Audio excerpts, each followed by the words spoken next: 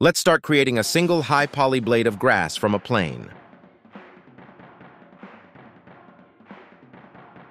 Extrude it, apply a level 3 smooth, and begin sculpting to add some details.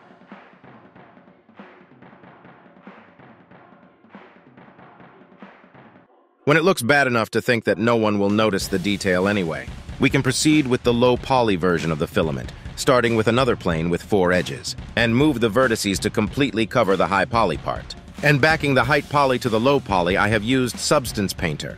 Apply a texture that can resemble a blade of grass. Import everything into Unreal and create a tuft of grass by duplicating, scaling, and moving the single filament.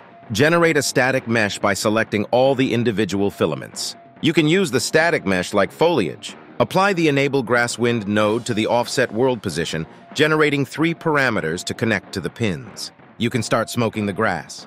Ciao!